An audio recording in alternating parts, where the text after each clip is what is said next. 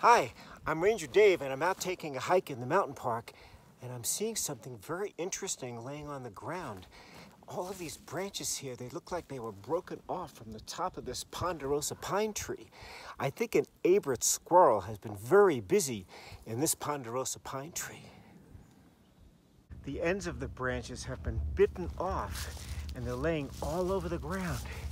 Here's one, here's another.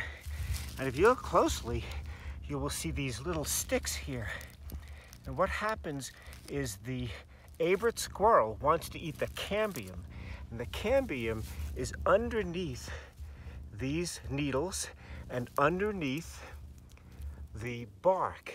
And between the branch, the woody part of the branch, and the bark is some really good tasting food that Abert squirrels love to eat. It's called cambium, and they peel it all off, and this is all that's left.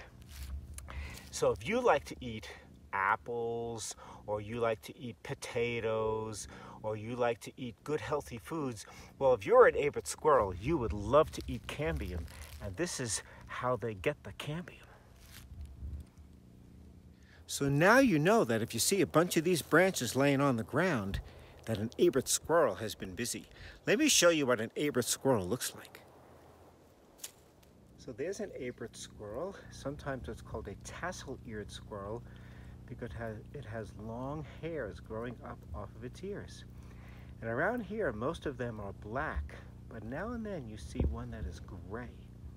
So that is an Abert squirrel. Pretty cool, huh?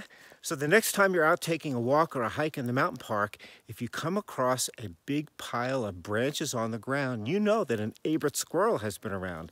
And look closely, maybe you'll find some of those sticks with the cambium all peeled off. Bye.